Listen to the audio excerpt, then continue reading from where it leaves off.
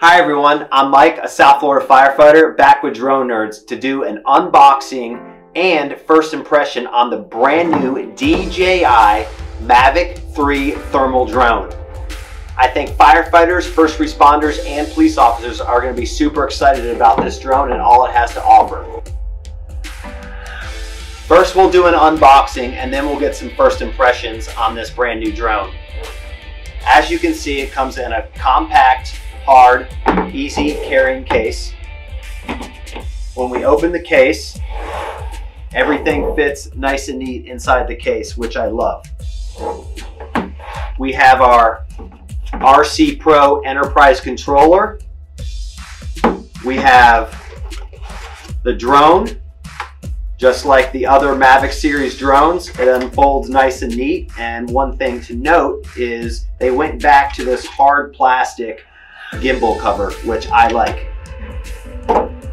Next in the case, we have all of our power packs and all of our wires and cords. If we remove this, we have some of our pamphlets, and under, which it's a little difficult to get, under the pamphlets is some spare blades and some more power cords. So I really like how this case is nice and organized and neat, and it's again very compact. Stay tuned and we'll go over some of the first impressions. Let's talk about some of the first impressions I had on the Mavic 3 thermal drone. I had an opportunity of flying the Mavic 2 Enterprise Advanced drone, its predecessor, and the other day I took the Mavic 3 thermal out, and wow, what a game changer. One of the first things I noticed was the increased 45-minute flight time. I love how DJI put the new battery in the back of the drone to make everything streamlined.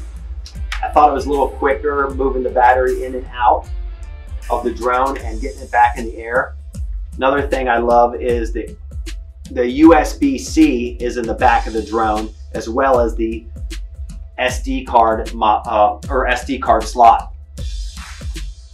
We have a triple camera system in the front of the drone, which we'll talk about in a little bit, but the 56 times hybrid zoom we did use, and it is a big game changer that I think police, first responders, and firefighters are going to be excited about on the zoom capabilities compared to the Mavic 2 Enterprise Advanced drone.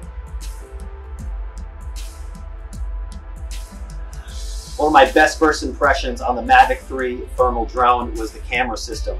As you can see, it has this triple camera system with the 56 times hybrid zoom at the top.